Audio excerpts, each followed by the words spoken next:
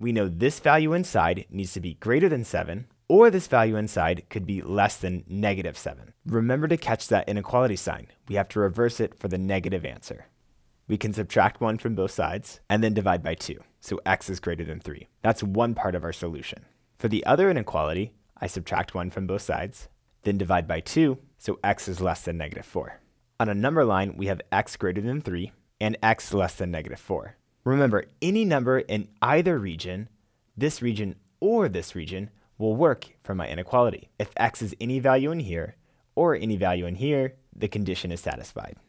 In interval notation, we'd have negative infinity, comma negative 4. We use parentheses because we can't include these values. Then the union, because we want this or this region, and then 3 to positive infinity, again with parentheses. If you got that one right, excellent work.